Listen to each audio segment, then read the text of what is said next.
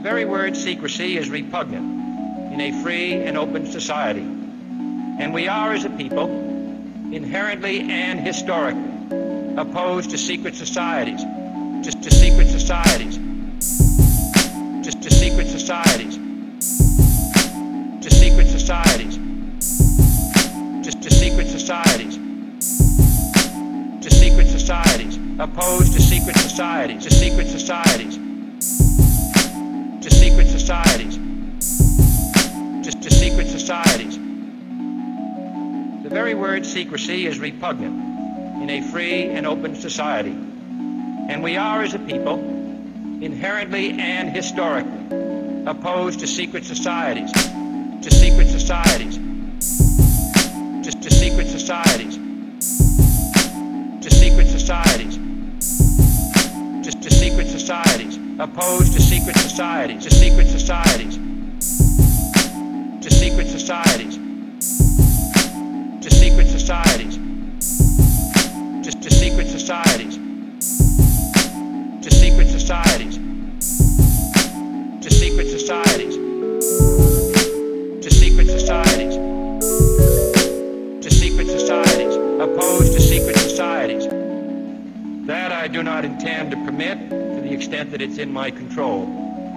And no official of my administration, whether his rank is high or low, civilian or military, should interpret my words here tonight as an excuse to censor the news, to stifle dissent, to cover up our mistakes, or to withhold from the press and the public the facts they deserve to know. For we are opposed around the world by a monolithic and ruthless conspiracy that relies primarily on covert means for expanding its sphere of influence, on infiltration instead of invasion, on subversion instead of elections, on intimidation, to secret societies, to secret societies, to secret societies, to secret societies,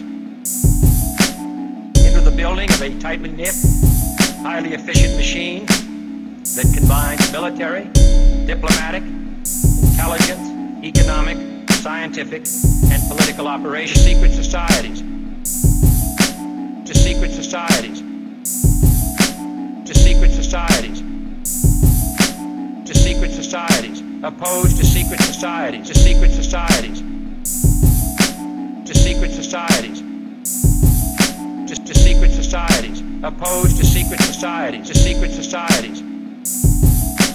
The very word secrecy is repugnant in a free and open society. And we are, as a people, inherently and historically opposed to secret societies, to secret oaths, and to secret proceedings.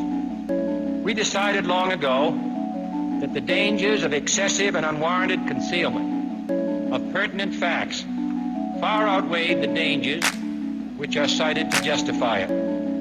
Even today, there is little value in opposing the threat of a closed society by imitating its arbitrary restrictions.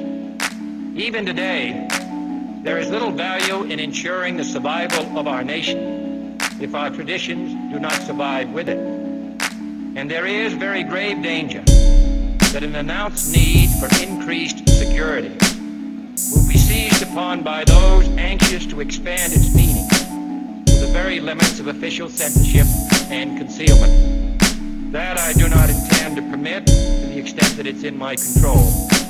And no official of my administration, whether his rank is high or low, civilian or military, should interpret my words here tonight as an excuse to censor the news, to stifle dissent, to cover up our mistakes, or to withhold from the press and the public the facts they deserve to know.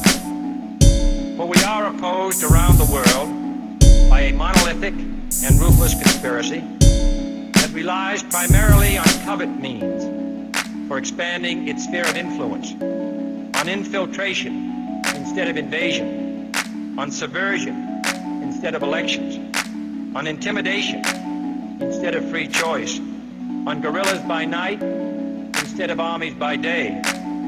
It is a system which has conscripted vast human and material resources into the building of a tightly knit, highly efficient machine that combines military, diplomatic, intelligence, economic, scientific, and political operations. Its preparations are concealed, not published. Its mistakes are buried, not headlined.